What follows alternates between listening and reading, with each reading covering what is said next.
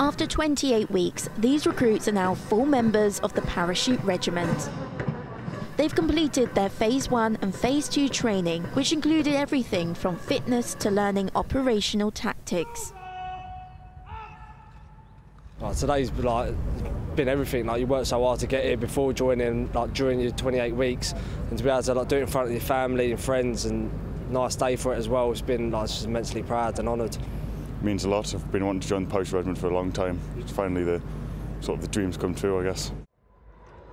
Above the parade square, a fly-past of a Navy Hawk fighter jet made a brief appearance.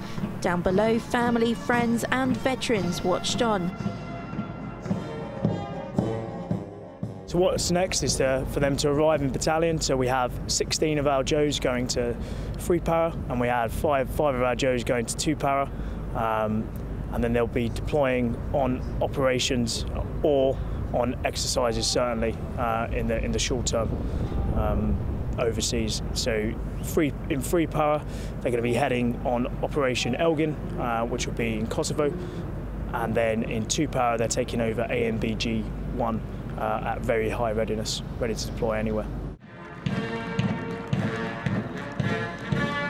Next month they will join their new units, taking everything they learned here with them. Kirsty Chambers, Forces News, Hell's Barracks in Catterick.